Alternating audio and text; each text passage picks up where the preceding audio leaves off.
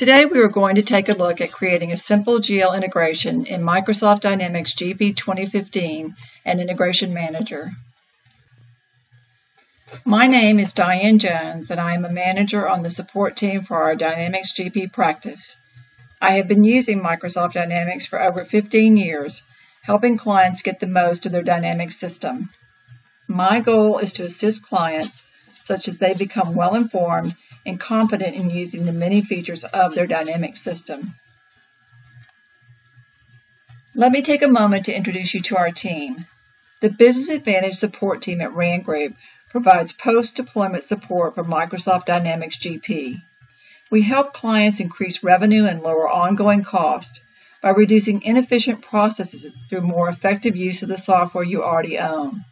We help with things like software updates, custom integrations, as well as provide technical support and customized training for our client staff.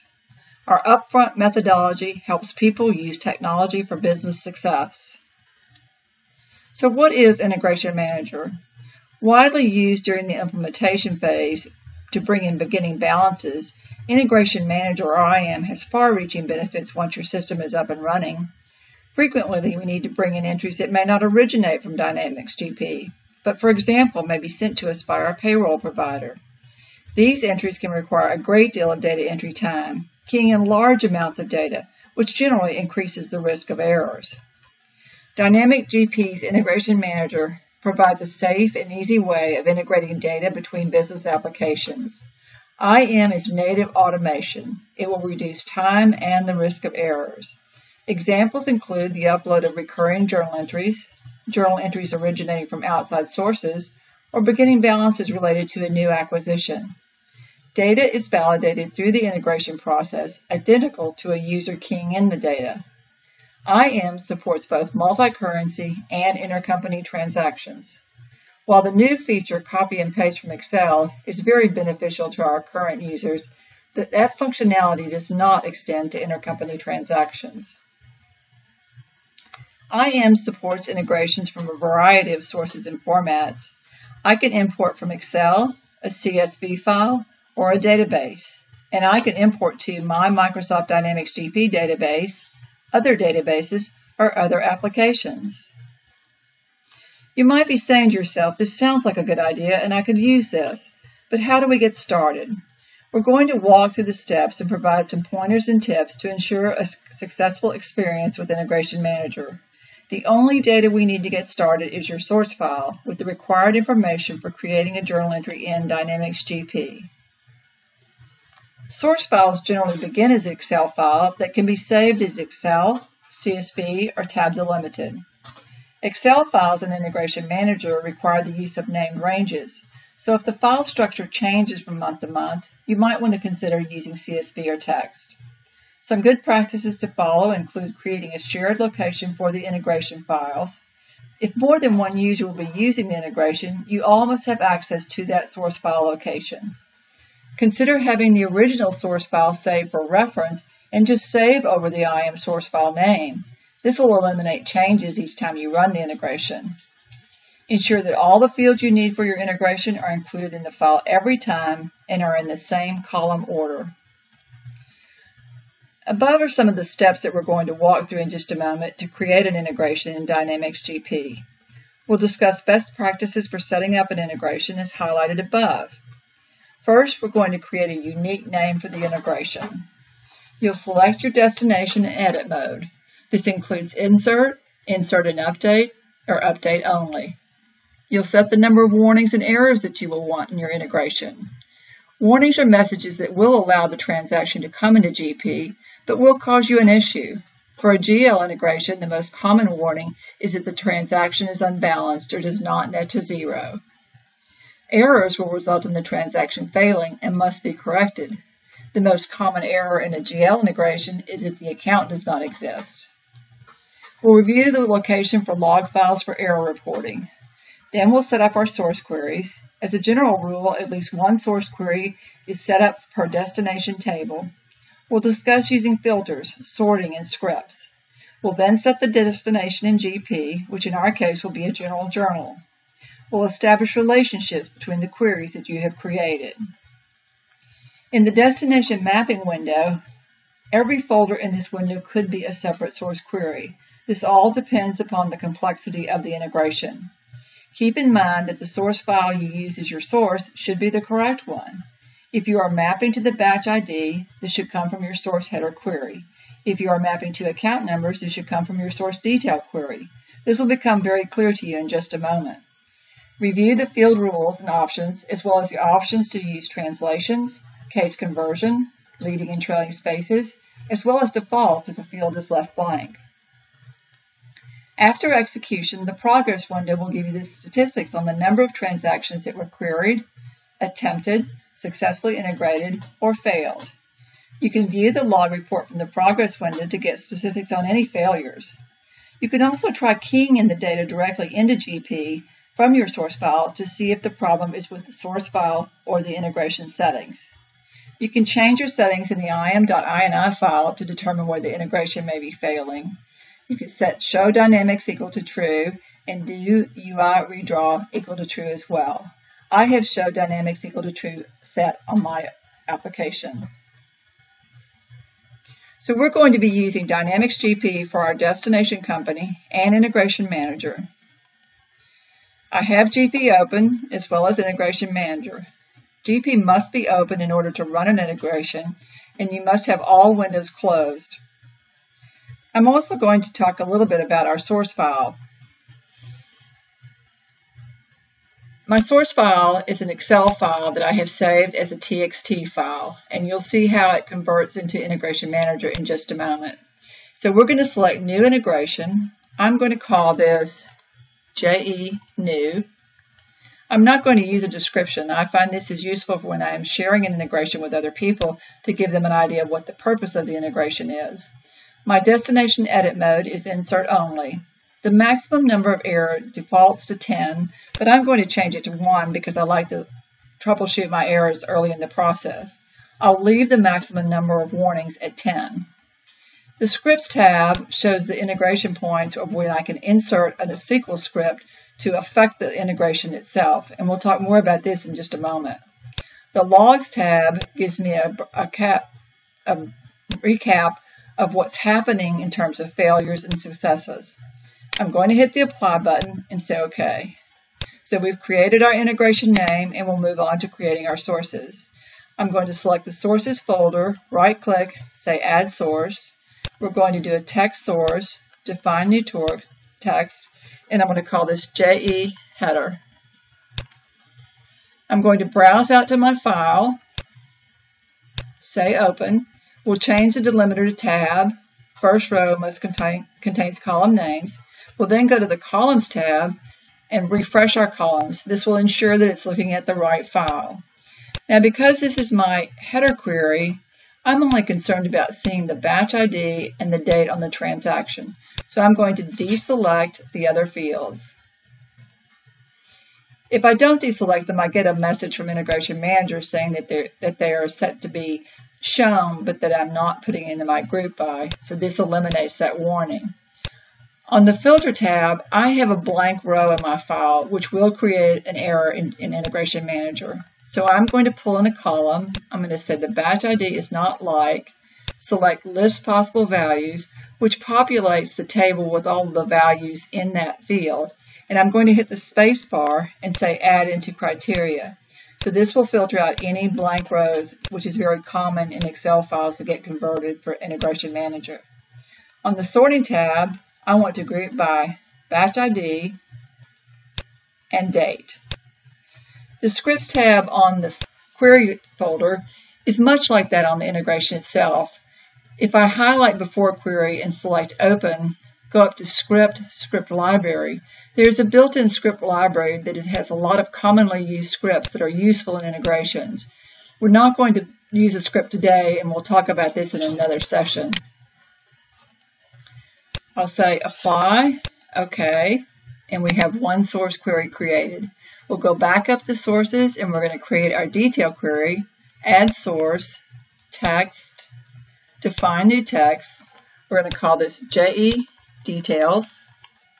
We'll browse out to the same file. I'm using the same file for both queries in this integration. Tab, First row contains column names. We'll go to the Columns tab, refresh the columns, but we don't have to uncheck anything in this box because it's all applicable to the detailed query. I will put the filter to filter out the blank row in this query as well. It's best practice to keep everything the same between your queries. Hit the space bar, add into criteria. No sorting is necessary, and again, we're not using scripts, and we'll say apply.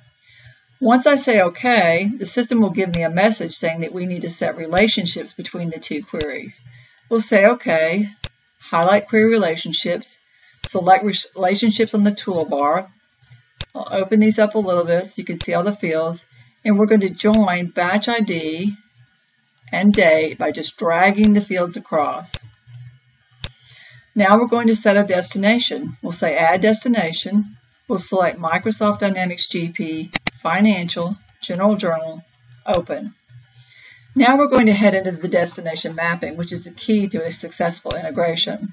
We'll double click, and I'll expand the window so that you can see all of the areas of this window. The General Journal equates to the header of the transaction.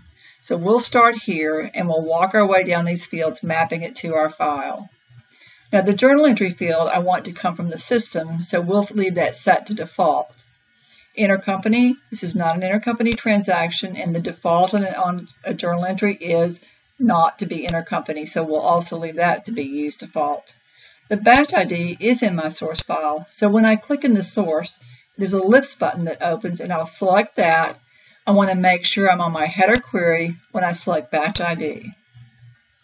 Transaction type, well, the default transaction type is standard, but if I don't know that, I can select the field, go up to Properties, select Other Information, and it will tell me what the values are. But again, we know that a standard transaction is the default, so we can leave our rule set to use default. The transaction date is in my file. I'll click on the ellipse button, again using my header source query, select date. I don't have a reversing date. My source document should be a default. My reference, I have a reference in my source file, but I don't want it in the header. I want to put something different. So I'm going to drop this box down, say use constant, and let's call this JE upload. So we're done with this window for now, but I'm going to save it, and we'll look at a couple of other things before we move on. If I highlight the line for batch ID, you'll remember, I think I mentioned that I have lowercase characters in my batch ID. I have two options for translating those. I can use the translation feature in Integration Manager, and you'll see there are my lowercase characters where I could just type in uppercase the same words. We're not going to do that. We're going to use the native conversion feature of changing it from no conversion to convert to uppercase. Also, while on the batch ID, I'm going to select the Options tab, and you'll see the default is that if the batch is not there, the document will be canceled. Well, I don't want that to happen. I want it to create the batch for me, so I'll change it to say Add New Batch. So I'll save it again, and then we'll move on to the Entries folder. This window corresponds to our detail or our lines of our journal entries. So again, we're not using an intercompany transaction, so we'll just leave this as the default. My account number is in my source file, so I'm going to browse out. I'm going to change my source query to my detail query, select account, and in my debit amount, where it says use source field, I only have one column for debit and credits, so I'm going to change this to say use positive source field, and then we'll browse out and select the amount from my detail source query. We'll do the same thing on credit amount, using use negative source field, selecting the same amount column. Distribution reference, we'll map this to our source file because we do have a reference out here. And then we're going to hit save. I'm going to close the destination mapping window, and we're going to select to run the integration. So we have an error. Most of the errors in Integration Manager are fairly self-explanatory. This says must provide source field value for use source field rule on field entries account number. So it's telling me that this is in my destination mapping where I have mapped to I have said to use my source file, but I didn't put anything on account number. So let's go back into Destination Mapping. Let's go to the Entries folder, and there's nothing mapped here, and this is what it's looking for. So we're going to go back out, we're going to change it to our details, and pull our account in. Something else to note, now that we've come back into this window, is that you always want to look at the Options tab and make sure that the source record set that it's pulling from is the correct query. So let's close the Destination Mapping window, select Save, and let's run it again. Once the integration is done, a progress window will come up and will tell you what the success rate of your integration was. So the integration saw 4 documents, attempted 4, and 4 came in successfully. So we're going to close this window. We'll go over to the financial page, go to our batches, let's do a lookup, and let's select monthly JEs. We have 4 transactions. So we'll close this, and I'd like to run this integration a little bit differently for you, just to show you some of the flexibility we also have. So if you'll remember, on the JE header source detail query, I had another column, the transaction number, which this was just a reference number for me. And the reason this was in my file is I had 2 journal entries that had the same date. Well, I've decided that I don't want them to come in as one journal entry, but I'd like to have them separated out. So I'm going to show that column, and I'm going to go back to my sorting, and I'm also going to group by transaction number. I'll select Apply and say OK. And now when I right-click and preview my JE header, I have 5 transactions, and you can see 2 of them are the same date. So now we're going to go into the query relationships, and we're going to add that relationship here, so we'll join on transaction number as well. That's the only changes I really need to make on this integration because I've added another column. And one thing I will add that is if you do need to change your file at any point during the time you're using your integration, always add your columns at the end because it's much easier to change your mapping. But let's go back to Destination Mapping because I want to change the batch ID to something else. Instead of using the source field, I would like to put an input field. An input field is a prompt that will come up when we start running this integration so that we can put a different ID for our batch ID. So I'm going to select Run. Here's the prompt. It says, please enter a value for the field batch ID. So let's just call this, new batch 2. I'll say OK. And you'll see the windows flashing in the background. That's because I have my im.ini set to show the interface so that I can also troubleshoot integrations. Here's our progress window. We have 5 queried, 5 attempted, and 5 are successful. We'll go back over to our batches. We'll do a lookup, and we'll find our new batch 2. And as you can see, we have 5 transactions. So we're going to close Integration Manager, and I'll say yes to save the integration.